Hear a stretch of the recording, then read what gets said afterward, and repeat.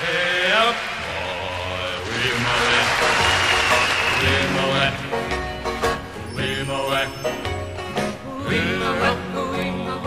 When did the 60s folk revival really begin? In the most important ways, it was a December night in 1949 when four unlikely stars debuted at a New York nightclub, the Village Vanguard. They called themselves the Weavers, and they changed everything.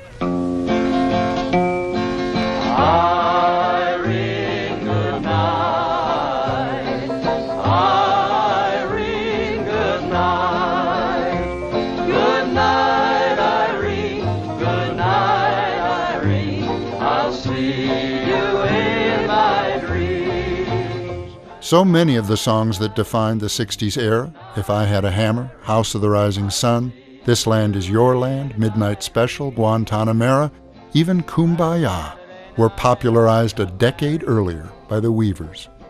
Their powerful unison approach became the model for folk groups like the Kingston Trio and the Clancy Brothers. In England, they inspired a fad called skiffle. The Quarrymen began as a skiffle band before going electric and changing their name to the Beatles. Pete Seeger, Lee Hayes, Fred Hellerman, and Ronnie Gilbert were part of the leftist folk scene, mostly performing informally at hootenannies and labor rallies. One day Lee Hayes said, "What if we, rehearsed?" Pete got them the nightclub gig, which lasted over 6 months. Decca music director Gordon Jenkins heard them and set up an audition. After one song, label head Dave Kapp asked the question that still plagues folk musicians: do you want to be good or do you want to be commercial? Both, shouted Lee Hayes, and Kapp walked out of the room. So Jenkins put his own name to their first single, as if the Weavers were guest vocalists with his orchestra. It shot to #1, Decca signed them, and for the next 2 years, the Weavers were the most popular music group in the world. Friends, if you've been dancing to this song the last year, you'd like to know maybe that it came to us from the new land of Israel. We're singing now not only those new English words that we made up for that record with Gordon Jenkins, but also the original Hebrew words of this song that was written for lots of people to sing and dance together.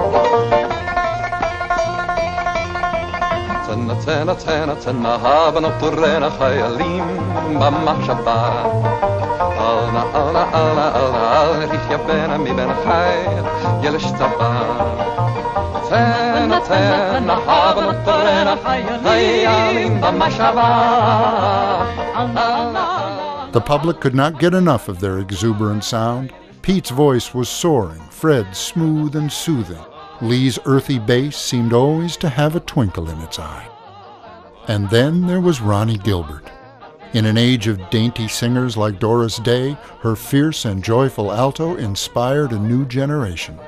Nearly all the strong female singers who led the 60s revival, Joan Baez, Judy Collins, Odetta, Mary Travers of Peter, Paul and Mary, claimed Ronnie as a primary influence. The Weavers decided to see how far they could take this. Could folk songs exist in the pop mainstream? They largely avoided their political repertoire and allowed Jenkins to slick up their arrangements.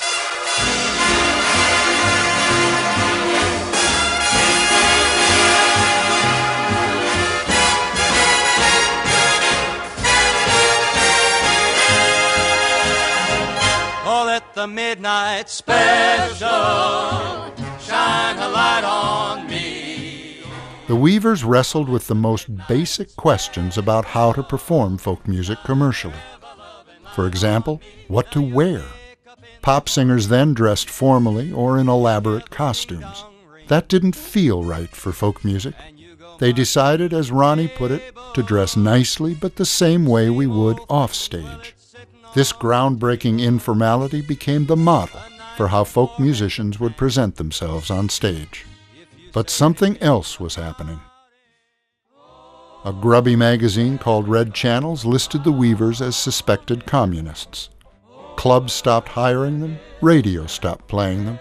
A proposed TV series was canceled. Decca fired them and removed their records from its catalog. By 1953, they were singing at a dive outside Cleveland called Daffy's Bar and Grill, and they knew it was over.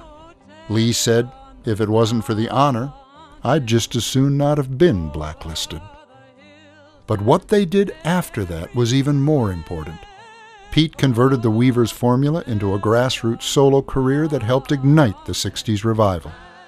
In 1955, their manager Harold Leventhal approached Carnegie Hall about a Weavers reunion. They said yes, if he put up the money. On December 24th, the Weavers performed their most important concert. So many tickets were sold that chairs had to be set up on stage, and prominent New Yorkers, tired of the blacklist, walked defiantly past FBI agents taking down names. Decca wouldn't record the concert, but a tiny classical company that liked folk music would.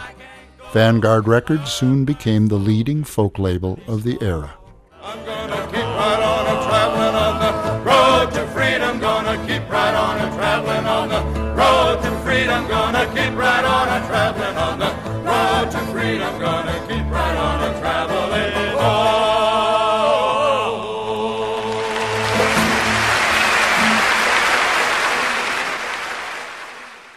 The way Pete and the Weavers reinvented their careers taught folk a powerful lesson. We're better off doing it ourselves. Leave it to the commercial cats, and sooner or later you'll end up at Daffy's. Do it yourself, and you're at Carnegie Hall. They worked as an occasional group after that. Pete left in 1957, replaced by Eric Darling and then Frank Hamilton. But from what they sang to what they wore, the honesty of their approach to the resilience of their spirits, the Weavers taught us how to be professional folk singers and why folk belonged in the modern musical arena. They taught us we could do this ourselves, fueled only by the muscle and will of those who loved this music. So what Carl Sandburg wrote way back then is true today. Everywhere folk music is heard. When I hear America singing, the Weavers are there.